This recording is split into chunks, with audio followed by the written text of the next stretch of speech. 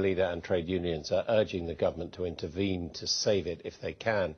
But would nationalisation be the answer? Joining me now is Daniel Mahoney. He's Head of Economic Research at the Centre for Policy Studies, and David Powell, Associate Director at the New Economics Foundation. Welcome to you both. Daniel, if I could ask you first of all, do you think nationalisation is the answer? Personally, no, I don't think that is the preferable answer. And there are two reasons for that. First, I don't think it would set a very good precedent for other industries that are in trouble. The instant reaction would be, to nationalise it. So I don't think it would be the preferable option. And also, I don't think it would solve the fundamental issues that are sort of, being detrimental towards the steel industry. And that's the fact of very high energy costs and obviously the problem of dumping steel from China. David. Well, what we do need to do is buy this industry some time. That's definitely clear. And the government's got different ways that it can do that. We might be a way away from talking about nationalisation, and actually that can take a lot of different forms. But we know we need steel in this country. We know 5,500 people are immediately dependent on it, with 40,000 more dependent than that. We need an industrial strategy that has a future for this industry, and the government needs to, at the very least, bail it out if it needs to be. I mean, that's the point, isn't it? I mean, there are two questions about this. Does Britain need a steel industry strategically for its future, in which case it's worth keeping going? And secondly, if it does go to the wall, there'll be massive social costs, won't there, in terms of trying to repair the loss of jobs and the loss of way of life in a large part of Wales? Well, indeed, there will be for a lot of people who are employed in the industry. There's no doubt about that.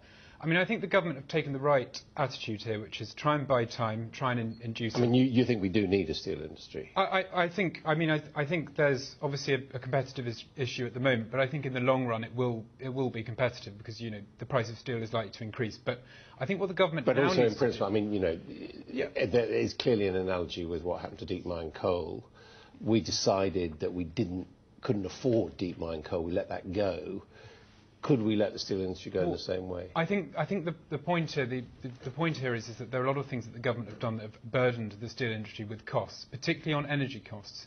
So there are a lot of unilateral green measures that have been implemented that mean that British steel industry pays twice the level of the European Union average. Now that's having a massive detrimental cost, and I think what the government needs to do is repeal those unilateral measures and try and make the British steel industry competitive in the long run. It's repealed them, so that the government has done just about everything it can do. Well, it hasn't cut the green taxes on fuel, has it? No, it has. It's given a package of exemptions to the industry, some of which are backdated to the start of this year. Later on.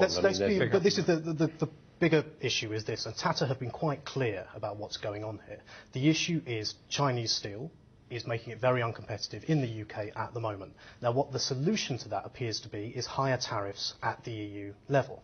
Tata have been quite clear also that the UK have been the voice in the EU that have been trying to stop those higher tariffs happening, and they're very disappointed with that.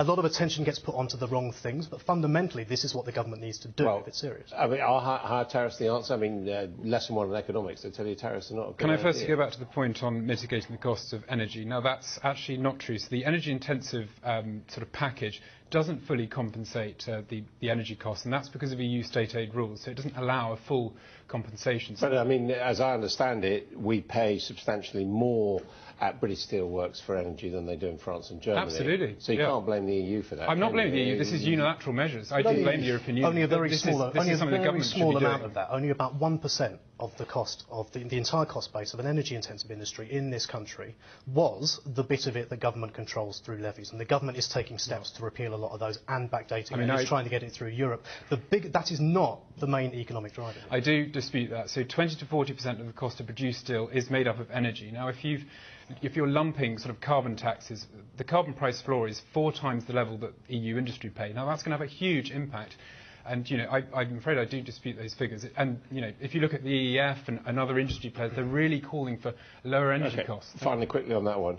But the point is, it's only a very small amount of the energy cost. Is that bit that So your solution would be tariffs. What do you say to that? I think...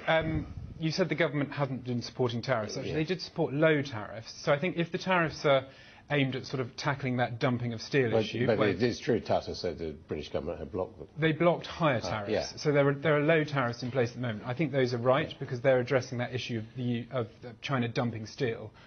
So I think if you go beyond that, then you're entering into sort of protectionist region, and I don't think that's desirable. I mean, there is a basic question here, and clearly you can want to keep the steel industry going for a number of reasons. But if a company like Tata, which has to be said is pretty admired and quite liked, I think, by its workers, and before that, Mittal, can't make this work, why should, even with government investment, why should it be made to work? Well, the reason what we're having now, these discussions about bailouts and nationalisation and all of this stuff, is the result of not really having a plan for the steel industry for the last 20 or 30 years. So we've got to the point where, unlike with the finance industry, where the government has done all that it can to make the UK the place that the world does finance, we haven't had a guarantee. We haven't had the government doing what it can do to ensure that the steel that we need to build wind turbines, to build new railways, to build electric cars is British.